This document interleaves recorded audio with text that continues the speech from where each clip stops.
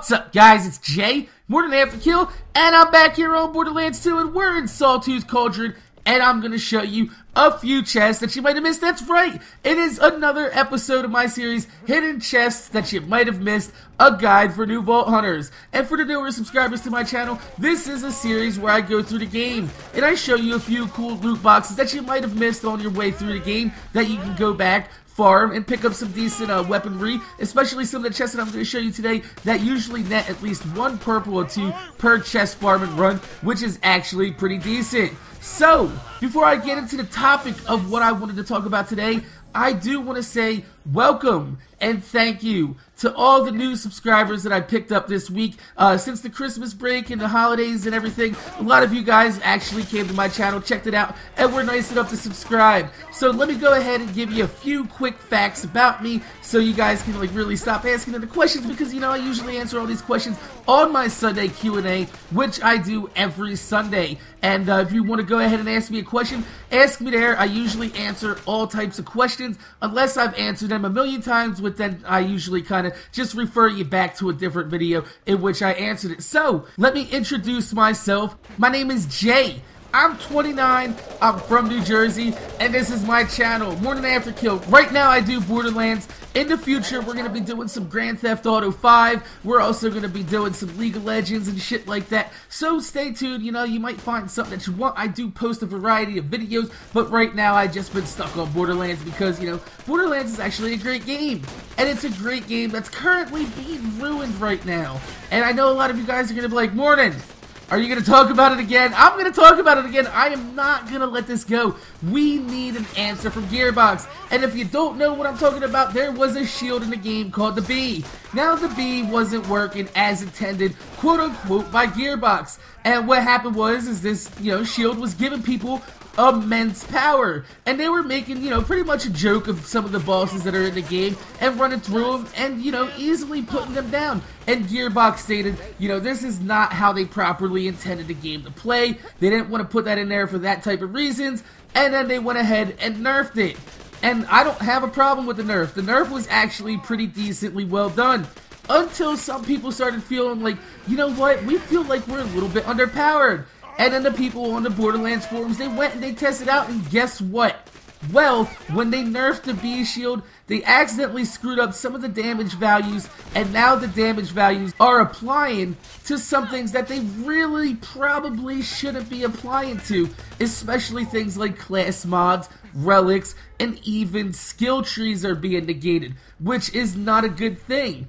But I know a lot of you guys are going to be like, why are you talking about this again? Well, because I wanted to bring some attention to something that's going on the Borderlands forums. I'm going to link it in the description down below. If you're not signed up to the Borderlands forums and you have an opinion for this, please go ahead and sign up, because a lot of people from Gearbox do read the forums and they are taking our opinions into light into what they should do about this. And Gearbox has not actually come out with an official opinion on what happened with this Bee shield nerf, so it's possible that we, the community, can do something to sway their opinions and their thoughts on this, and we can get this fixed and maybe even get the Bee shield back to where it used to be, which is not my agenda. But a lot of people really feel that you shouldn't nerf things inside of a non-competitive co-op game, because if you don't want to use it, you don't have to use it. If you're in a lobby where people are using it, you can just leave, or if you're hosting the lobby, you can kick them out of your game.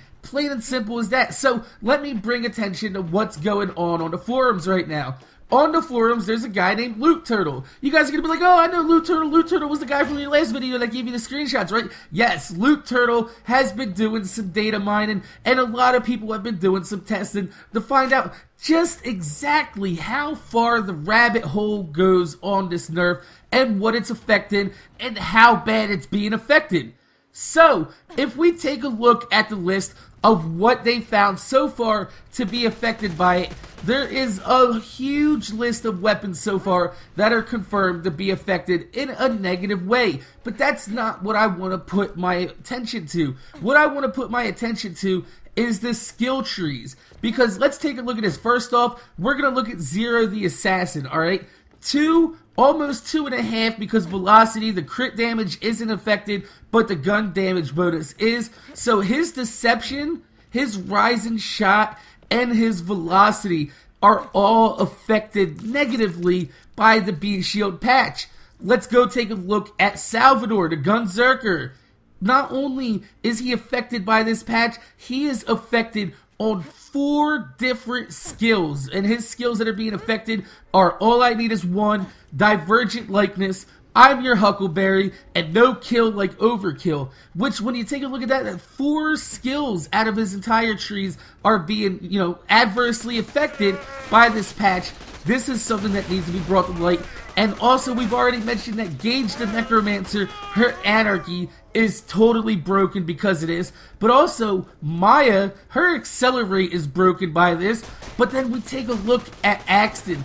Axton is the one that is affected by this mostly. He's affected on his Battlefront skills, Crisis Management, Duty Calls, Impact, Last Ditch Effort, and the Ranger. This is 5 or 6 different skills that are being completely broken because of one nerf to one item. And this is the reason why I was against the B nerf in the first place. I have no problem with the game trying to, remain some type of challenge or artistic integrity within the game. But you know what?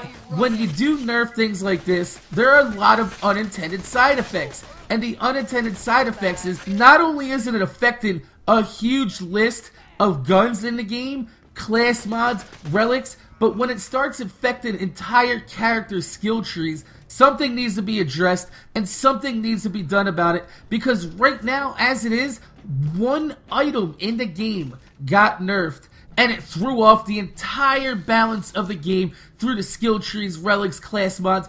So now True Vault Hunter difficulty was already hard enough, especially with some of the bosses, abilities, where it doesn't matter what shield you're wearing, what capacity health you have, they will take your shields and leave you with 5% health.